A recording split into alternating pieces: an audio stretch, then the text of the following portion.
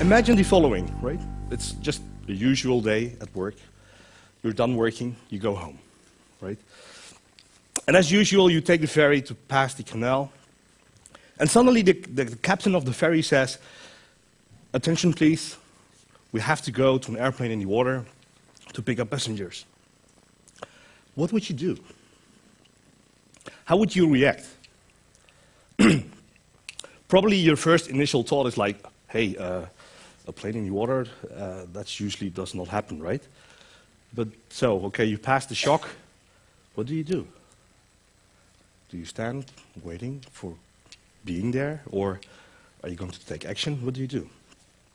Well, that event happened on the 15th of January 2009. US Airways 1549 left LaGuardia Airport, was struck by a bird strike, and landed in the Hudson. Yeah? And so here you see a picture of the airplane in the water. So Janus Crumbs was in that ferry. And what he did, he picked up his phone, took a picture, and posted it on Twitter. Yeah? That is a possible reaction to this event. But actually, that picture that you see here was also the picture that the media used. It was the first picture that was made of this event. Yeah? So Janus Crumbs posted this tweet, was retweeted by his friends, and it spread like wildfire. So what happened here? It is a miraculous thing that happened. First of all, the plane landed in the water, right? That's a miracle. The second thing is, just a regular passenger on the ferry becomes a news reporter. He posts this thing on Twitter, and the media picks it up. Yeah? And so there was also a very defining moment for Twitter, because before, Twitter was seen as a tool to pass around messages like, I'm doing this, I'm going there. But now it had a serious dimension to it. Yeah? So this changes completely the way newsrooms work. If you think about newsrooms like in the past, then you would typically get pictures like this. Like this is the 60s, 70s. These are telex machines. People would write a message on this telex machine, and then, well, news reporters would wait. Yeah, they would wait for news. If you now look at a newsroom, it somewhat looks like this. They have multiple screens, they have many information sources. There's the internet, there's the phone, there's Twitter, Facebook, whatever, whatnot. You can go crazy. So you see that news reporting itself has changed due to, well, advances in ICT, but also because we become news reporters ourselves. So you can imagine that they have to organize differently as well. For example, for planned events, it's very easy to get, let's say, coverage of the event.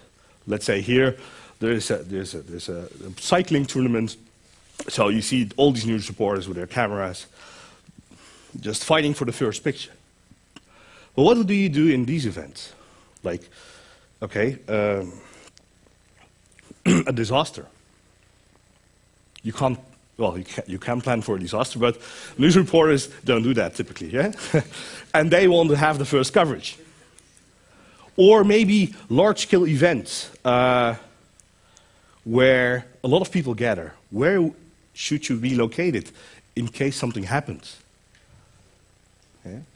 So the idea is then, okay, can we now, in these events, see what's happening?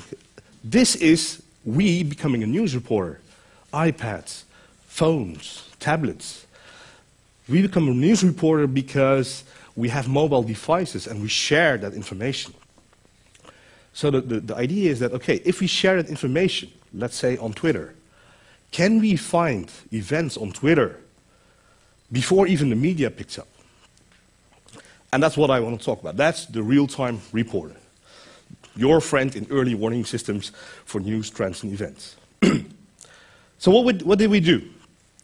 The idea was actually simple, but to carry it out takes a lot of work.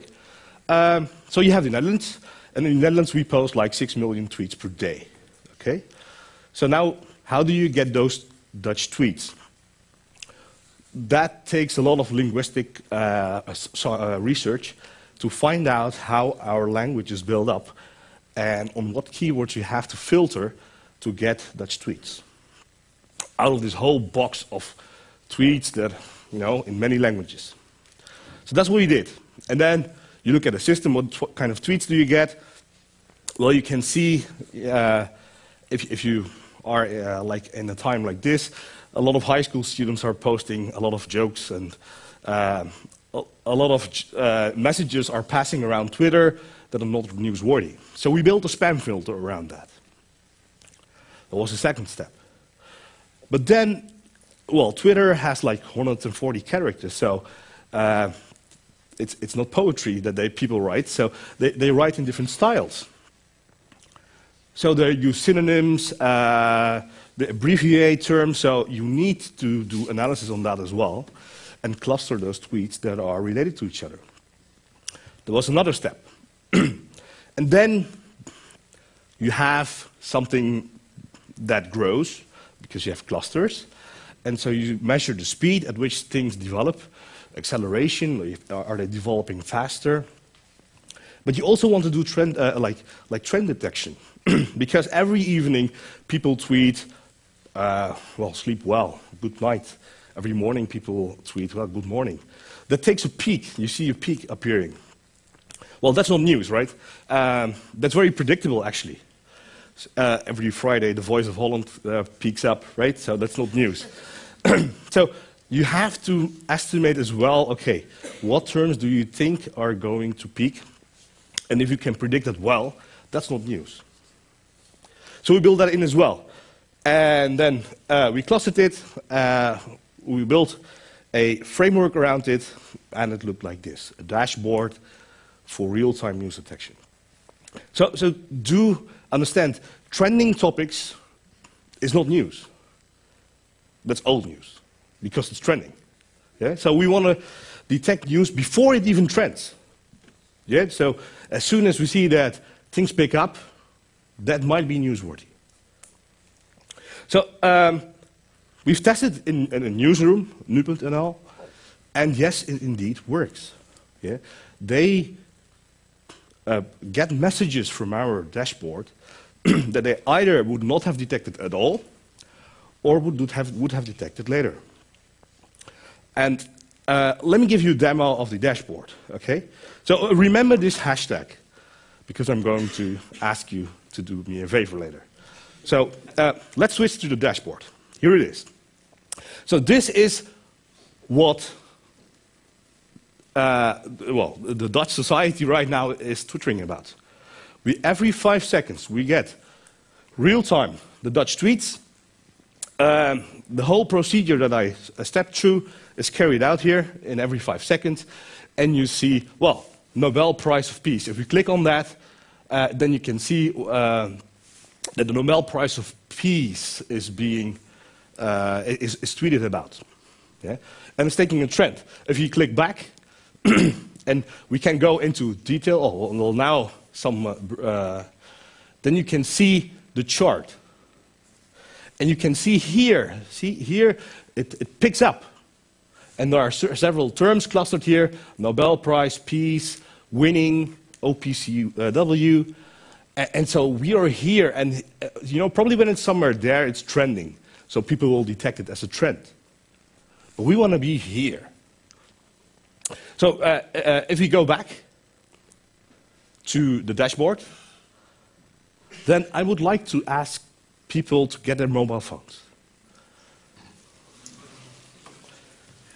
If you have a Twitter account.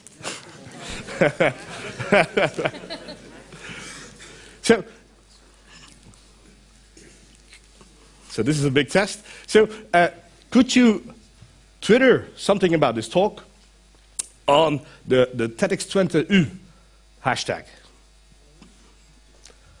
And let's see if it pops up.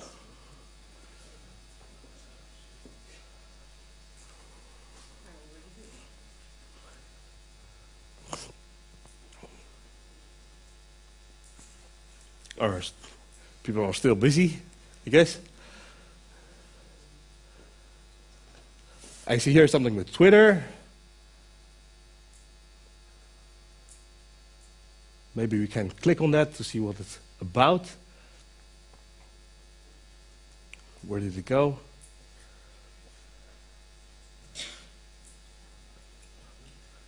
Can we click on that one, the Twitter?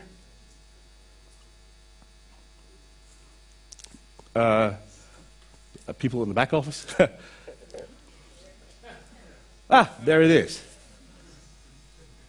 Science meets society. See?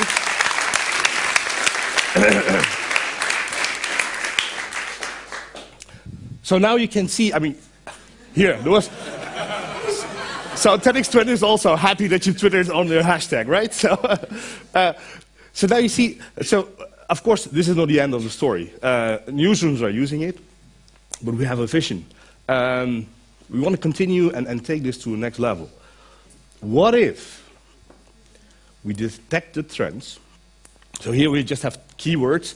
What if we can really define a topic? And then also, when you have a topic, find background information on that topic. And then maybe prepare a news article in advance. Yeah? So we have a dashboard, people tweet, and in the background, news articles in preparation. So when you click, you get background information on the topic. Well, that's the next level that we want to take this dashboard to. And of course, if you guys all keep on tweeting, we will get there. Thank you.